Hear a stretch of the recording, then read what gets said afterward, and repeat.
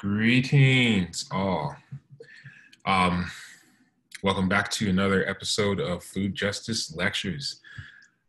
Today, we are exploring food policy, and we are specifically looking at a program called the Good Food Purchasing Program.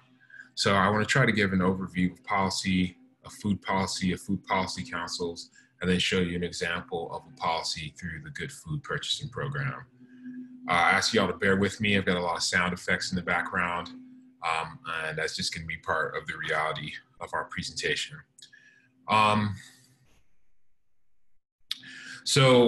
Before we get started, I do want to sit, and before I get started with the actual presentation and PowerPoint and lecture, I just want to say some things just about the amount of work each day. I am learning a lot about what students can actually handle as far as the amount of work, the amount of time that we have, and also working through the electronic media. So I encourage you all to think about the readings, the lectures, and the films as the sort of cloud of potential. And it's a cloud of potential that swirls around a certain topic. Today, our topic is food policy. And I encourage you all to just select parts of that cloud of potential to work with every day or every time our class meets, right? So whatever our topic is, there's a host of different materials that you can access, readings, lectures, recorded or visual material, and make your comments, your recorded comments from that cloud of potential. It could be this lecture, it could be Saro Jardiman's One Fair Wage campaign, or it could be the readings.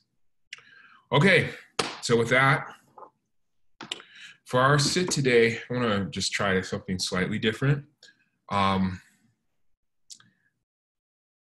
of what we're exploring is this idea of advocacy, you know, in policy councils and in local politics. Part of what we are doing is we are advocating for ourselves, or we're advocating on behalf of other groups or individuals.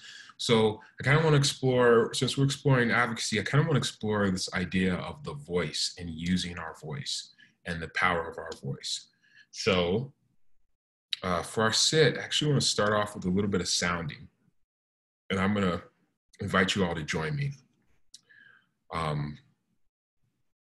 Okay, so I'll just make some sounds, and I'm going to invite you to imitate some of those sounds or make your own sounds, and then eventually the sounds will settle down and we'll just settle into the sit.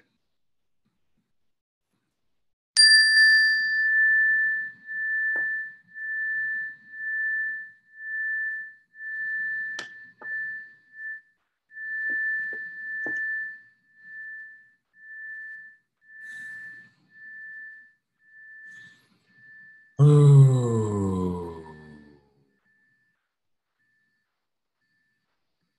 Oh.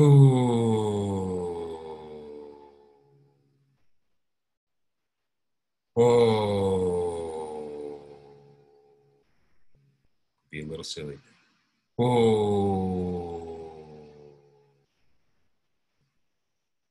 Oh.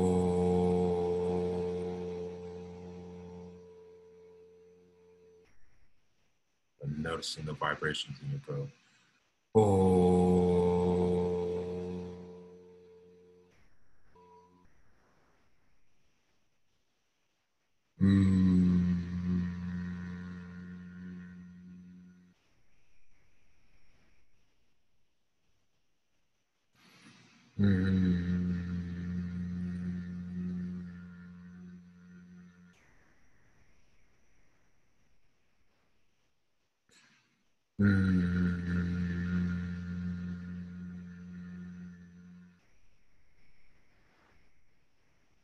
Feeling it resonating to your sinuses.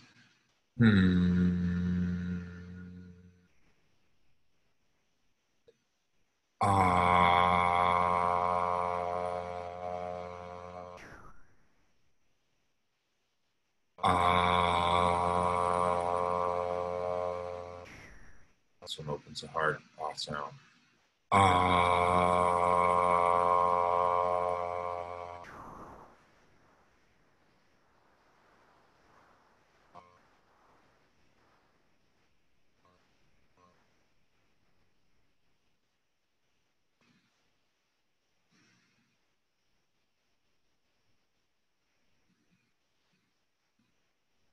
Just noticing the feel in your throat and your chest cavity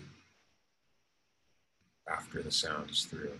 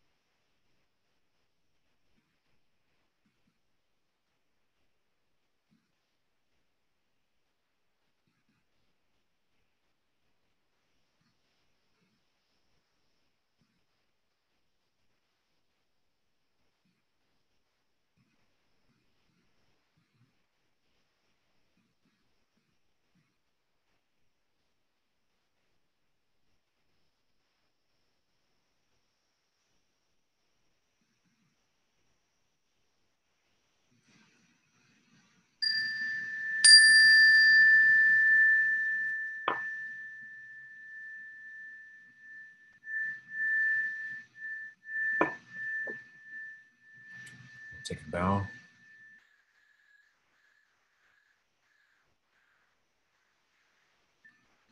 Okay. So let's begin. I'm going to share my screen.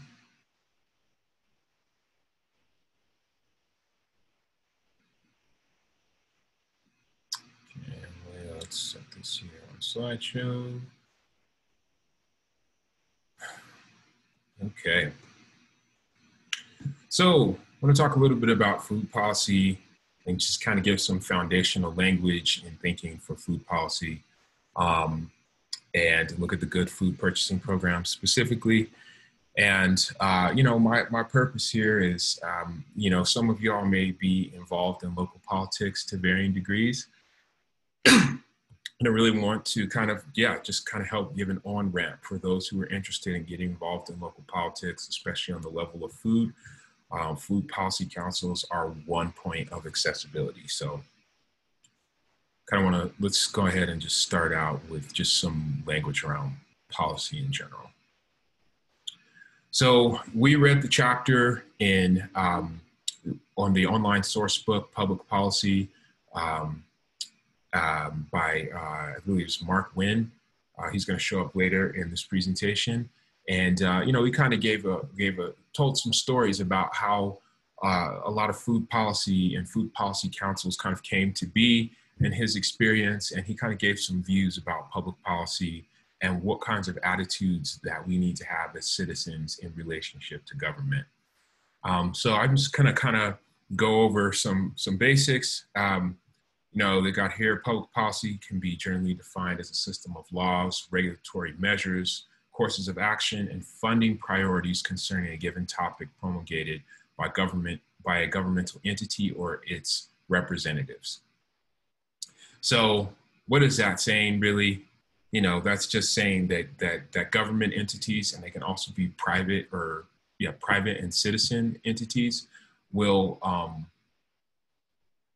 they have agendas, they have goals, they have priorities that they put forth to governments and to citizens, and then depending on if those priorities are adopted, funding channels in certain directions, right? So public policy, some of the areas that it shapes or works with is governance on local, national, and international scales. We're really focusing on the local, but when we look at the Farm Bill touch, we'll look at some national level food policy. And as we've explored things like structural adjustment or tariffs or the IMF, we're looking at kind of that place between policy and law. Another element that is connected to public policy is funding and discretionary spending, right? Like local governments and state governments will sometimes have a certain amount of money that is allocated to them to be used in various ways. It can be used to repair roads.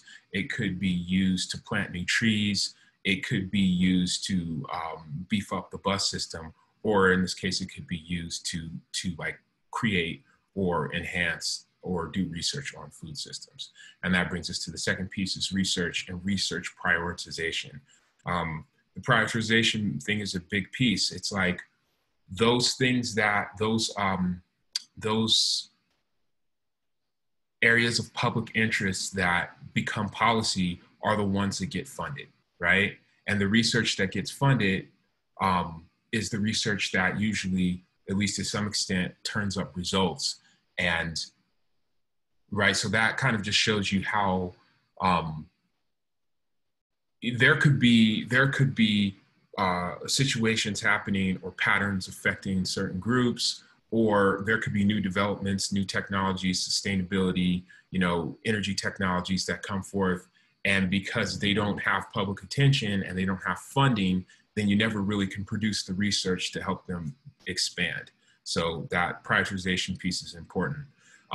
Policy and law overlap, but the difference is that law is obligatory and it's enforced, and policy is really more about guidelines and setting expectations and setting norms for how institutions operate.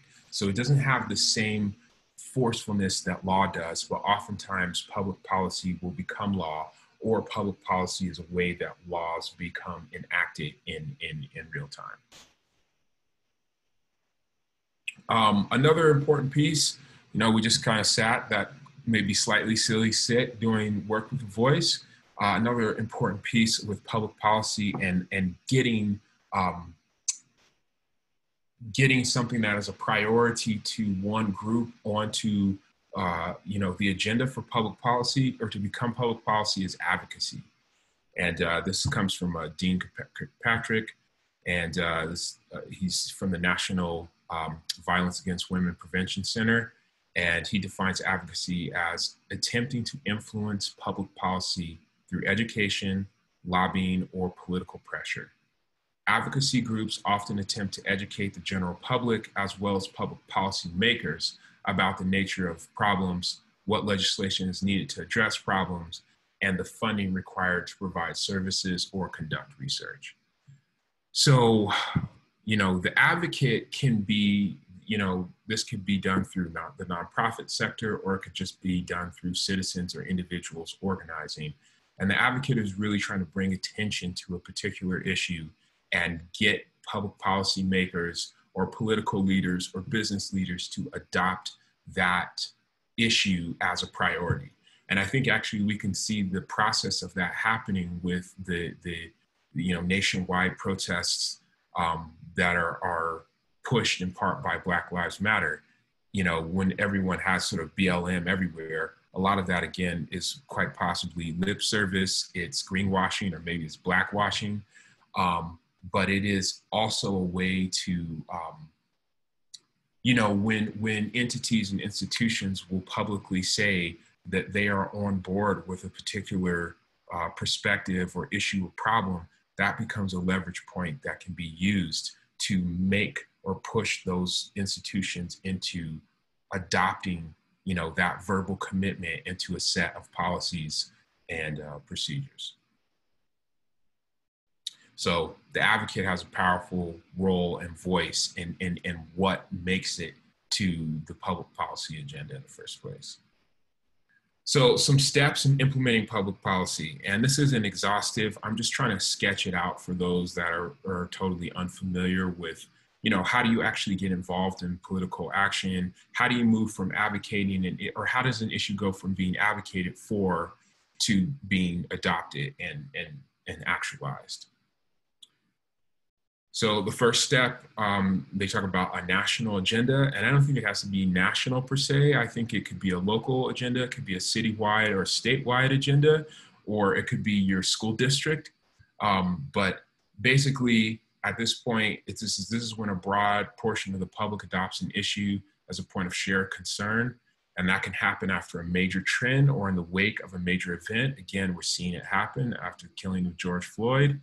It could happen through the work of an interest group or an advocate group, or it could be in the wake of the speech of major political and cultural figures, right? And there's probably more ways, but these are just some of the ways that something that may have been a niche concern becomes of broad concern, and then it's, through advocacy, gets pushed into being part of a large-scale agenda.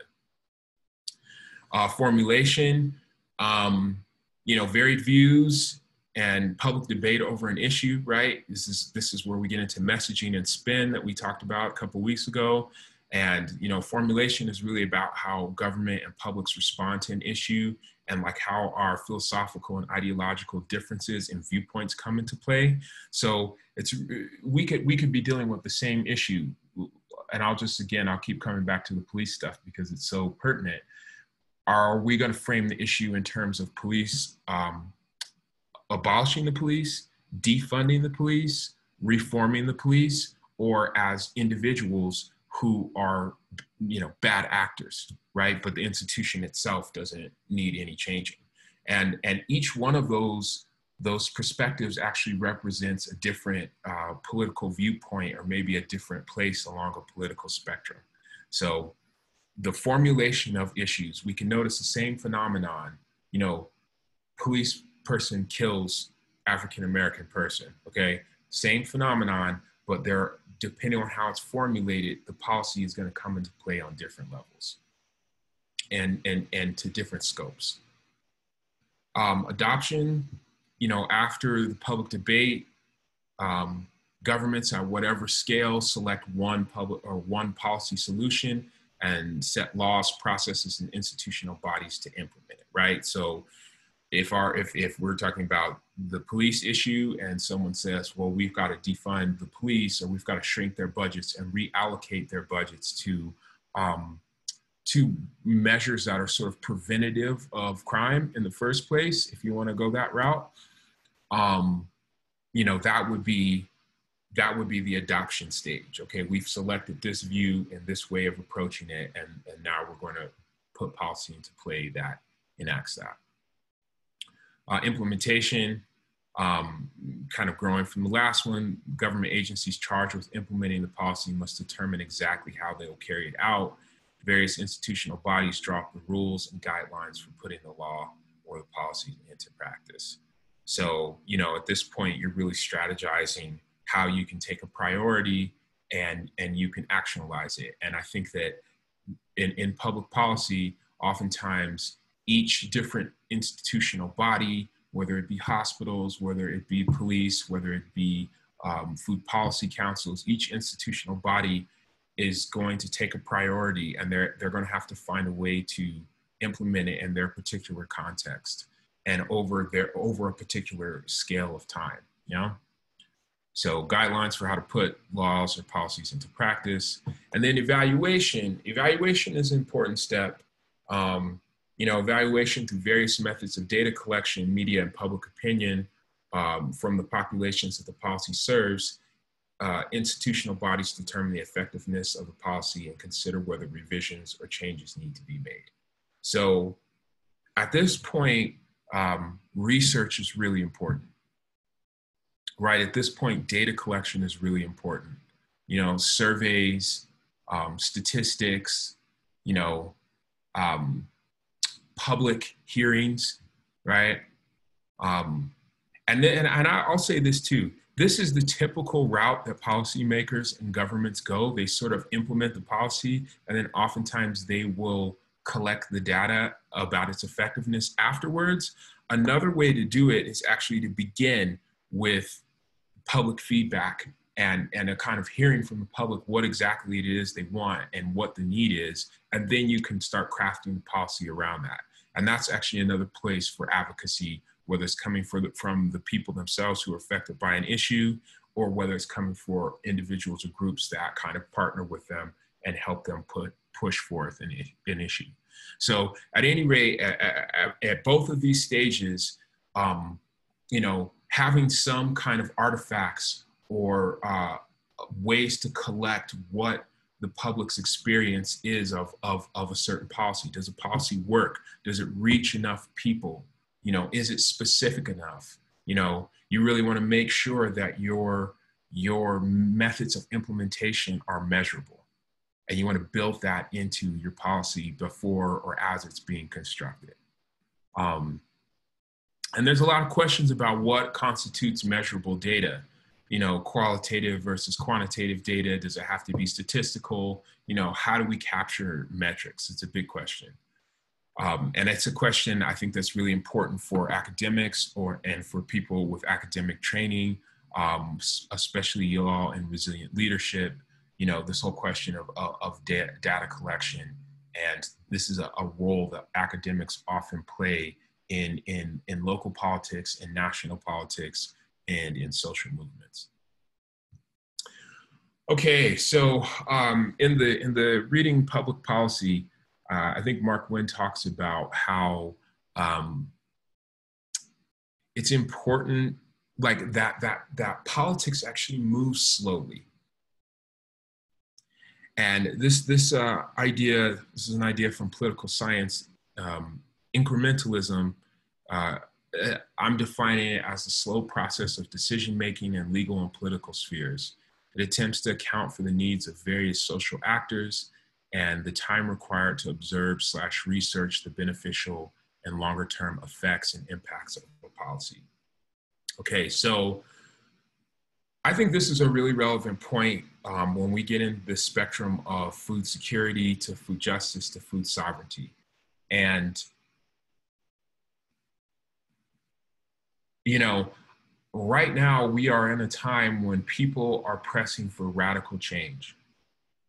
And one of the ways in which change is radical typically is that it happens very quickly. It's swift and it's sweeping, and oftentimes it's very deep.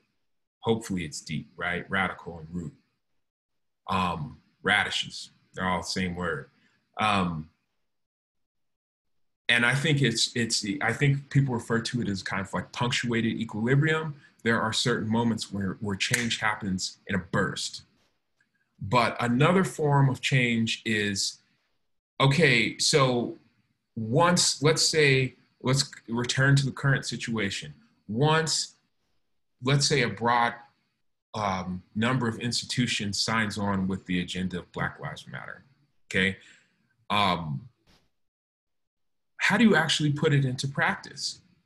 How do you actually translate some of their demands across different institutional bodies into practices that will work, right? So even if you have your revolution, you still have to codify the revolution.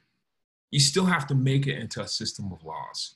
You still have to make it into practices. You still have to retrain institutions and individuals and businesses and communities to enact these new policies.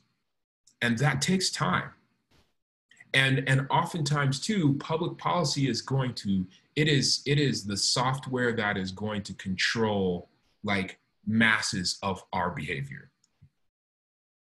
Okay? It's the instructions that's going to control how institutions behave and what we can and can't do inside of them.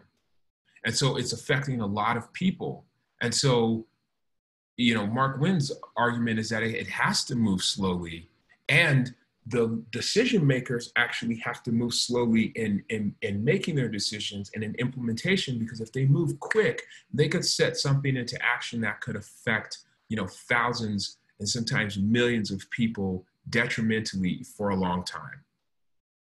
So, and also in any political situation, you're always balancing multiple stakeholders. You know, you've got multiple stakeholders involved. If the police are involved, then what about the fire departments and the ambulance, you know, and rescue workers, right? What about social services? What about social workers? Okay. Like all of these actors are involved when a decision is made, any kind of large scale political decision is made. And you've always got to see about and hear from and harmonize if possible, or prioritize the interest of multiple parties. So this theory is that change and decision making that comes from leadership, political leadership, it tends to move slowly.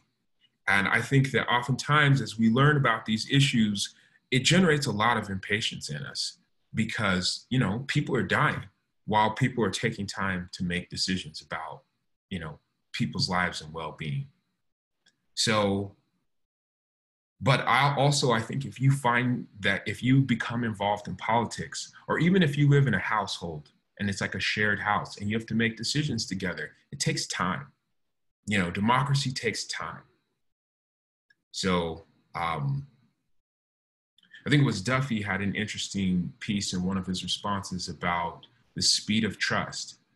And I think once you get to a place where everyone can kind of agree, or there's enough compromise and enough of what people's interests are apparent in a piece of policy, then it can actually move quickly. But the lead up process to developing and ratifying a decision and then strategizing on and designing how it takes place is often a slow process.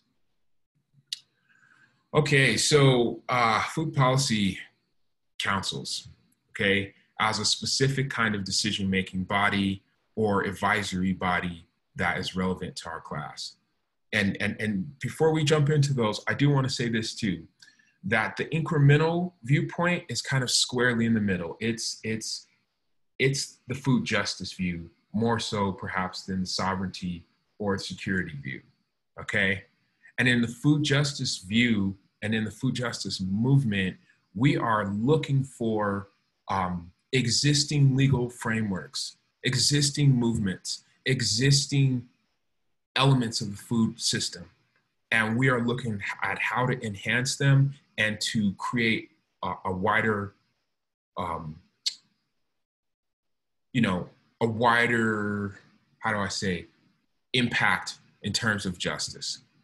We're looking to create more equity using the existing food systems and growing from the existing food systems to build out into new food systems. So it's a sort of middle approach. It's not the completely deep systems transformation of food sovereignty, perhaps. And it's not just merely saying, let's just get food to hungry people on a one-shot deal of food security. It's really looking at how do we expand equity through the existing systems that we have and the existing laws that we have.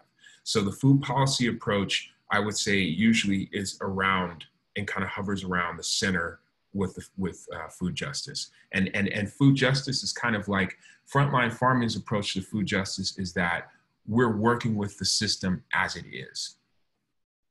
Okay, so food policy councils, there's more than 280 food policy councils around the country. And this is a map that's from Johns Hopkins University, kind of got cut off at the top there, their Center for a Livable Future.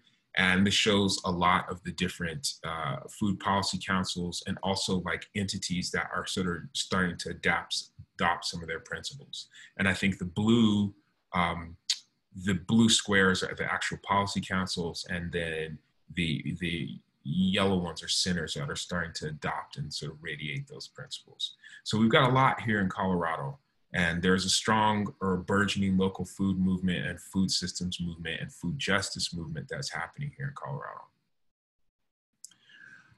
So specifically then, food policy is, and this is Mark Wynn's definition. This is coming from another document called Doing Food Policy Councils Right. So food policy is a set of collective decisions made by governments at all levels, businesses, and organizations that affect how food gets from the farm to your table. A food policy can be as broad as a federal regulation on food labeling, or as local and specific as a zoning law that lets city dwellers raise honeybees. Okay, so Policy. So what do food policy councils do specifically, right? So part of their work is economic development, right? It's um, it's promoting food entrepreneurs, for example. It's promoting food trucks. It's food security efforts. It's promoting food banks. It's allocating resources to food banks and soup kitchens and like these kind of immediate relief efforts. And it's the preservation and enhancement of agriculture, whether that be organic agriculture or heritage foods. And it's looking at environmental concerns. It's about expanding, they try to expand and support locally produced foods. It's reviewing proposed legislations and regulations that affect the food system, right? So it's not even food policy councils they're not just designing policy themselves. They're looking at any kind of law. It could be a zoning law. It could be a water rights law. It could be, it could be a law about energy usage, anything that could impact the food system. This is something that food policy councils are investigating. They're making recommendations to government bodies. Occasionally, they themselves are part of, or not occasionally, sometimes they are part of government bodies, because you have some food policy councils that are citizen food policy councils. You have some that come from the nonprofit world, that are NGOs, and you have some that are like portions of or annexes of government. And then they also are data gathering and sharing information on community food systems. Food policy establishes guidelines for how state and national food policy mandates are actualized. So we're going to take a look at the Farm Bill, and we're going to see these sort of large federal level mandates and discretionary funding tracks, and then how each state and each county like works with those. And food policy councils sort of like, you could almost think about it as like, as the water cycle. It's water coming down from the clouds and dripping down the mountains and down through the valleys and then kind of spreading out through the land and back to the ocean. And the food policy councils are sort of on the lower level of these federal showers of money. And they also, are building regional and national power. They're networking. You saw that map of 280 food policy councils. They also network and share information, resources, and expertise. They monitor inequities in local and national food systems. And I would say that this is a development, and this is part of the community food security paradigm that we were reading about, that was put on and pushed by organizations like Growing Power. But recently, the food policy movement and food security, community food security paradigm have really taken on thinking about disparate impact and which groups are disproportionately impacted by food insecurity and how that's caught up with systems of oppression and so on. So, monitoring inequalities and inequities in food systems and looking at populations that are especially impacted. They're also issuing permits for food production, such as the sale of fresh produce, cottage foods, and food producing animals. And I'll give an example here shortly, but you can think of like farmers markets and that kind of thing. And then, jumping over there too, making land and public space available for community gardens, urban gardens, and farmers markets and what have you. And oftentimes what you have in urban spaces in particular is that land is leased to gardeners for shorter or longer terms. And sometimes that's land that later developers will kind of come and claim. And there are numerous kind of somewhat tragic food justice stories where communities have built gardens in spaces that were vacant or open. And then at a certain point, their lease expires, their lease expires, and then their city or local governments will sort of allow developers to come in and transform those spaces and destroy those spaces to some extent. So this is a key piece in the urban gardening and urban development, urban gardening and community gardening movement. It's securing land and having land be zoned so that it can be used for agricultural purposes. So an example of some food policy initiatives um, that are happening in our area. Um, in Boulder, you have the sweetened beverage tax, right? And it puts 2 cents per ounce, 2 cents per ounce excise tax on the distribution of beverages with added sugar and other sweeteners, right? And the idea is by increasing the price, they're trying to discourage people's consumption of those goods, and then take that money from the excise tax and redirect it to, it could be anything from like parks and open space to affordable housing and that kind of thing, right? So trying to discourage behavior and then use some of that money to build up other aspects of public good. And then Denver recently, I think it was in 2016, passed the Denver Homesteaders Act. And basically what this act does is Denver already had, they already had a law that basically allowed people to keep animals on their property, and we're talking about even in urban spaces.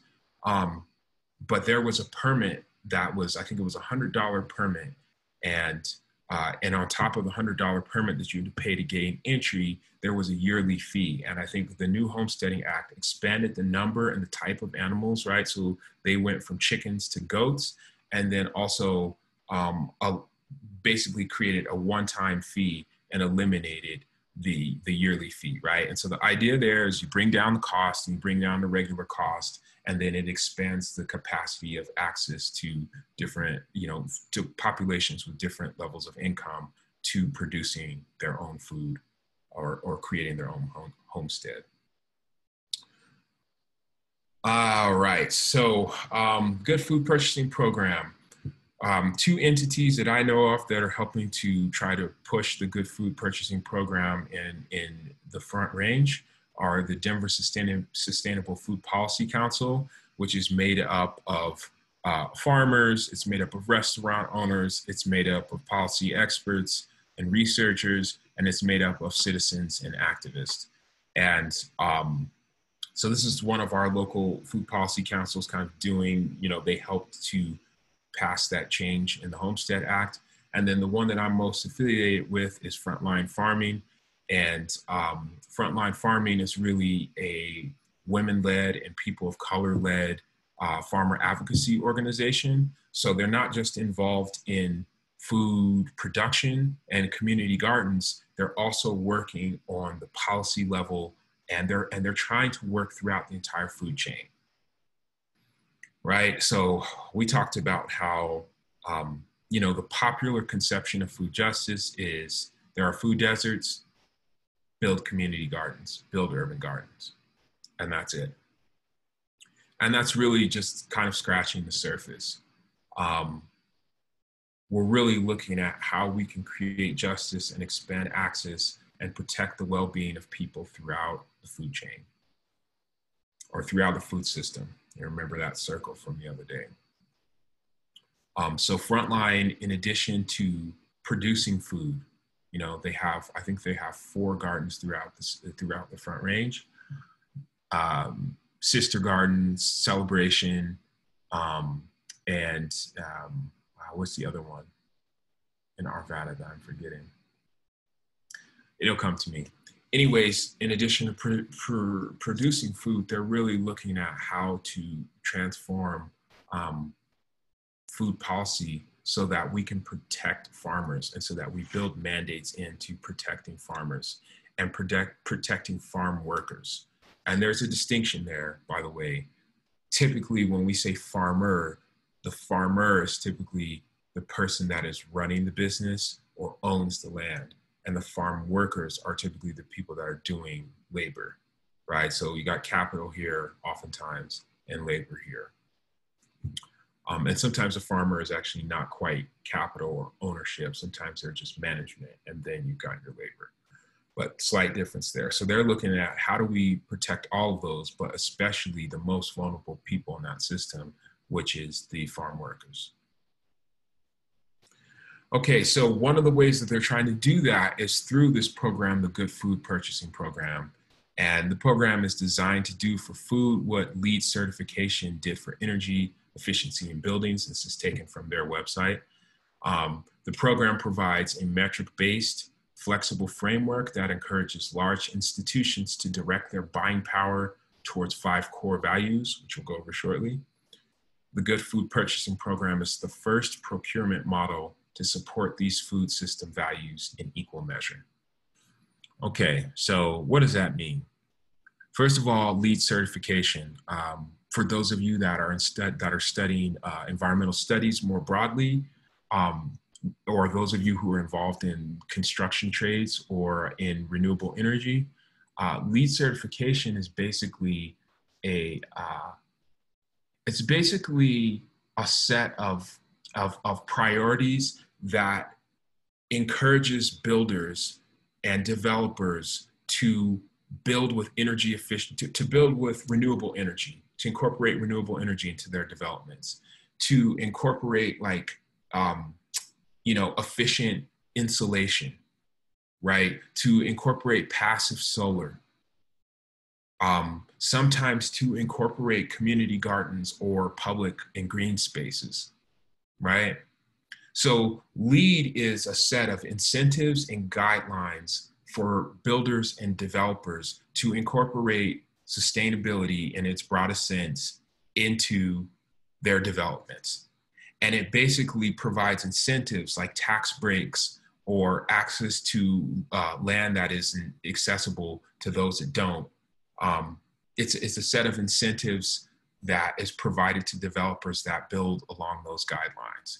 So they're trying to do the same thing for food, right? They're trying to do the same thing for whether it is, new industry, whether it is government and maybe especially government, or whether it is kind of private citizens, is to provide like a comprehensive framework for how to build values that respect individuals and the actual productive capacities of a food system. So there's some language in there. Let's look at this language of food procurement. What's food procurement?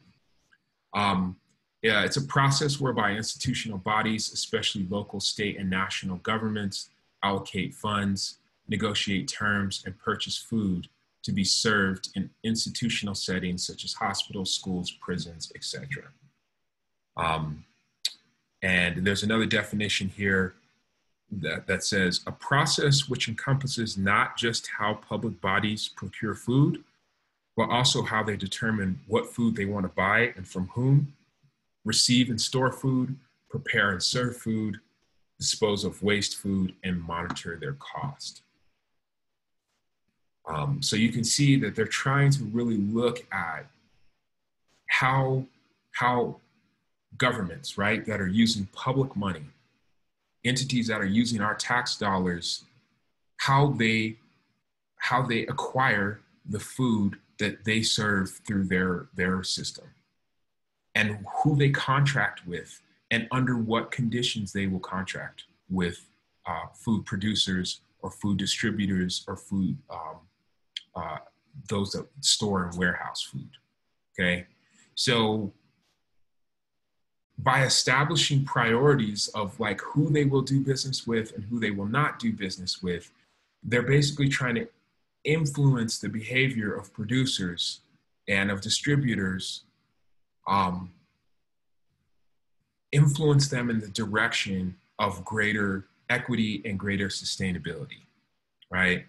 And there's an estimate by the World Bank that says that 12% of the budgets in developed countries or economically wealthy countries, and up to 50% of the budget in developing countries goes to food procurement.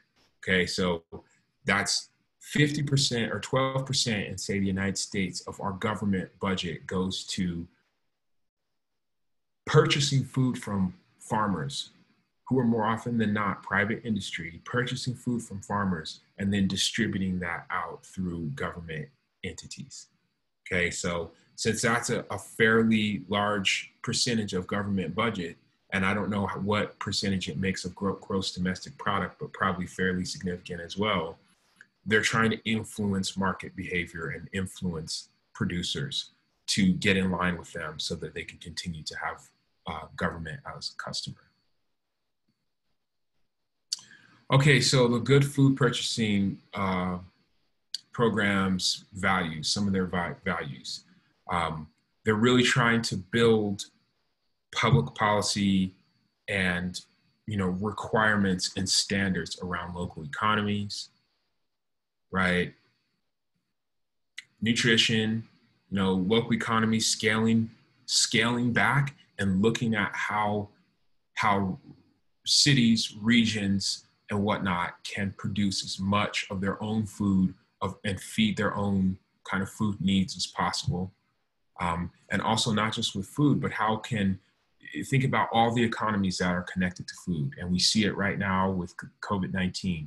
The restaurants have slowed down, which means that the suppliers to the restaurants have slowed down, which means that the distributors to the restaurants have slowed down.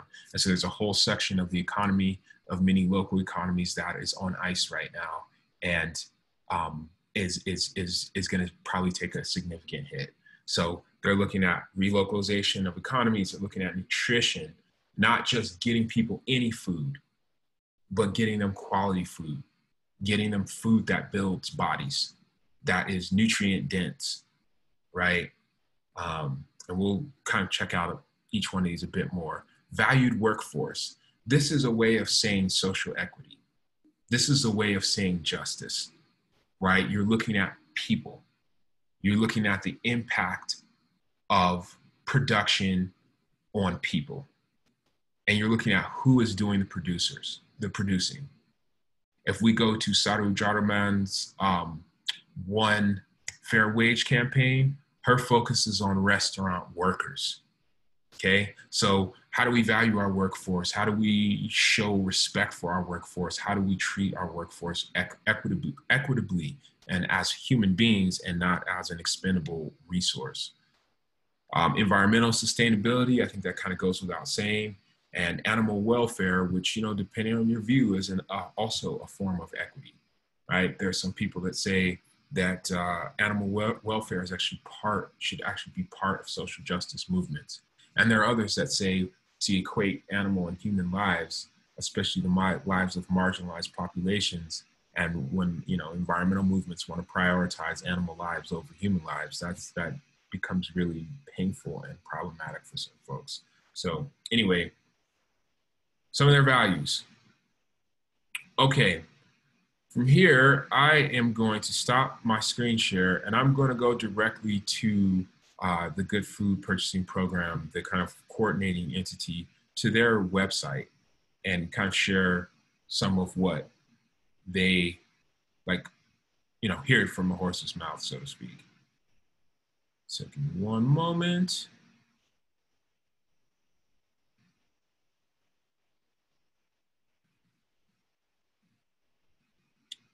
Okay, and sharing my screen again. Okay, so this is their website, and they kind of talk about their values, right? And they kind of give you a picture of each one and what that means, right? Their vision: support small and mid-sized agriculture and food processing, okay? And there are different definitions, but I think the Sustainable Food Policy Council in Denver, their definition of local is food that is produced within 100 miles of the place that it is being distributed. And I think one of the numbers is that, I think it's something like, in the Denver metro area, it's something like, it's between 1% and 9% of the food that we're consuming is produced in the Denver metro area, or within 100 miles of it. So I got some definitions from the USDA about what constitutes local. Nutrition, right? Promote the health and well-being by offering generous portions of fruit, vegetables, fruit, and whole grains, and minimally processed foods while reducing salts, added sugars, saturated fats, and red meat consumption, and eliminating artificial additives. So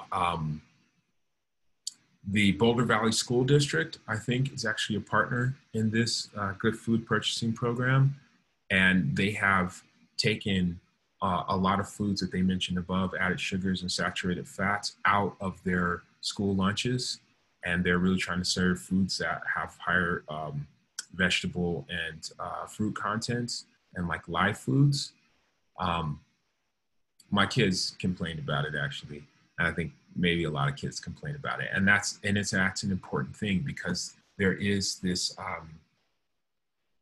this question of what we become habituated to, and the ways that we form a lot of effective ties to the food that we have, regardless of its quality. So, you know, that's also a really big question, is what is good food? What constitutes good food? Okay, and maybe we'll return to that here in a sec. The valued workforce, okay? It's really looking at, you know, how to provide safe and healthy working conditions and fair compensation for all food chain workers and producers from production to consumption.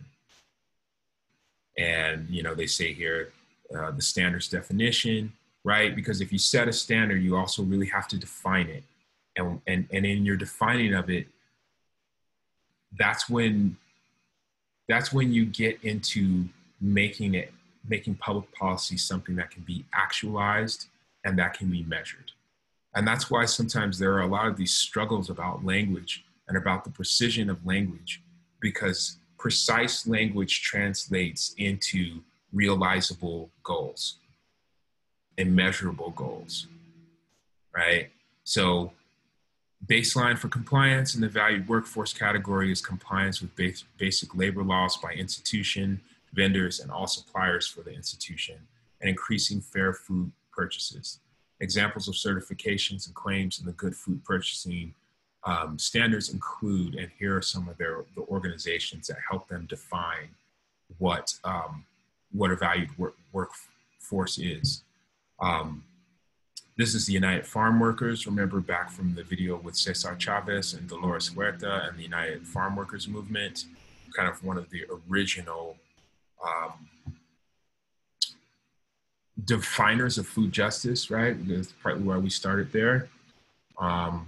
And there are some of these other, you know, fair trade here, right? Fair for Life, kind of looking at not just standards around environmental sustainability, but also around worker safety, workers' rights, and so on. And the rest of these organizations might be ones that you all are interested in researching, either for your case study or just for your own curiosity. Sustainability, I don't think I need to say much there, but you know, protecting and enhancing wildlife and biodiversity, right? This is looking in part at like soil quality and soil health that we've been looking at in the energy and environment readings. So yeah, looking at our how do we lower the carbon footprint of food production, food distribution, and food retrieval / waste / recycling. And again, they have organizations that kind of help them define those standards. Finally, animal welfare, you know, provide healthy and humane care for farm animals. You know, this is becoming an issue that's gaining more and more traction as people are really asking, you know, what's the quality of life of if you're choosing to eat meat, which the majority of the public does, like what's the quality of life of these animals? And to what degree is it our responsibility to create a good quality of life for animals, even if we are eating them? And also, to what degree does the quality of life of the animal play into the taste and the nutritional value and the health of the animal? And that animal welfare kind of overlaps with the environment if we want to look at animals that have space to range and are fed organic materials versus animals that might be enclosed in small spaces, transmitting disease to one another, and you know, having to be sort of like medicated and you know, shot full of antibiotics and steroids and whatnot in order to live in those conditions. So, and again, organizations that kind of help them define what constitutes that. So they talk a little bit more about their values, distributors, their institutional commitment, really reliant on metrics. Again, like public policy is largely data driven, not exclusively, but data is an important um, element in creating public policy and reviewing it for its effectiveness. And then they have here, standards meeting the baseline. So when institutions adopt the good food purchasing program, they have to meet these baseline standards of each one of their 5 values, right? So it's similar in a way to the triple bottom line. So they have to meet the baseline of each of those 5 value categories. It's defined. They're incorporating the good food purchasing standards and reporting requirements into new RFPs. RFP means request for proposal, and that is if a developer or an institution wants to create some kind of new development, they want to build a new facility, they want to expand the facility, they have to put in a request for a proposal to the city or the governing body and tell that governing body what kind of development they're going to do and under what conditions. And this is where the government body has power in relation to the industry, because they're sort of the gatekeeper, and they can say, before you can create your development, you have to fulfill these conditions, or we give preferential treatment to those private entities that follow these standards, right? So you get your state and your local governments to adopt these, and then you get as many different government and industry players as possible to adopt them too. And participate in the center's program to verify compliance. So they are cyclically checking to see if those that have signed up on board for the good food purchasing program are in compliance with their 5 values. And then finally, transparency, establish supply chain transparency for the farm of origin that enables the commitment to be verified and tracked over time. And, to any movement of justice, transparency is key. If we don't know what's happening to people, it can keep happening.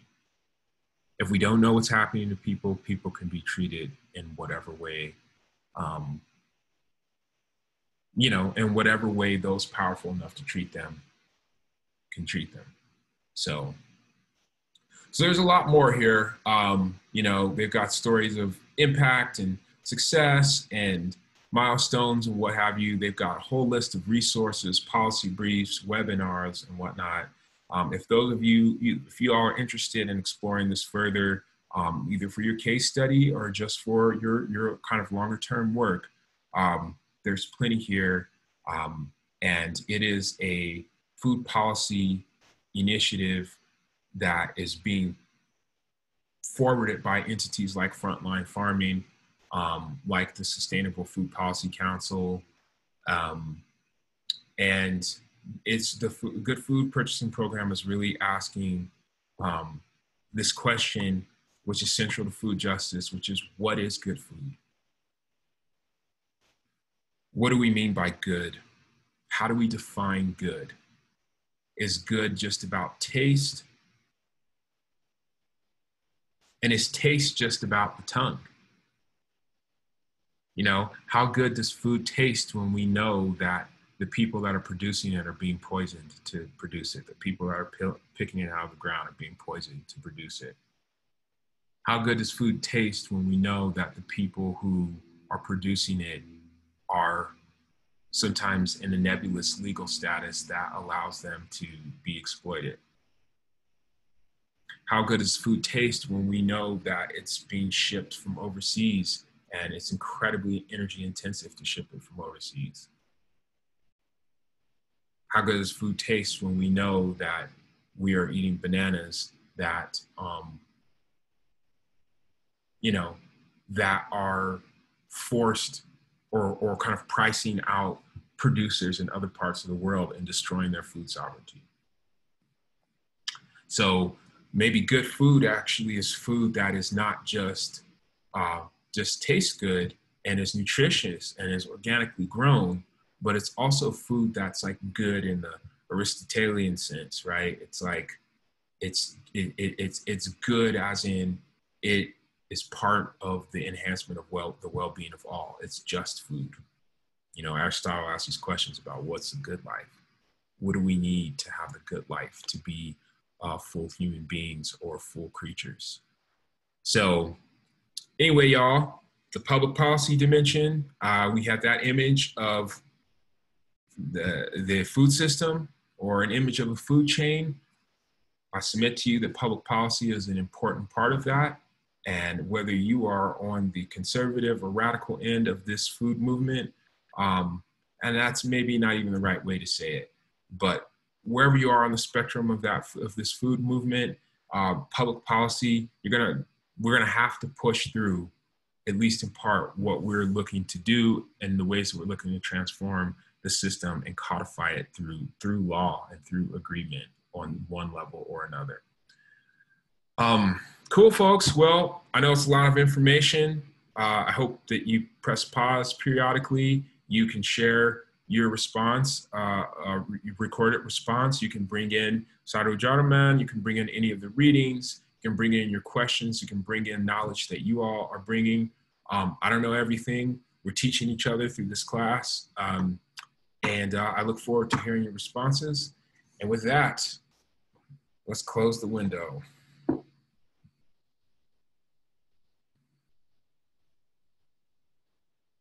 All right, all. Be well.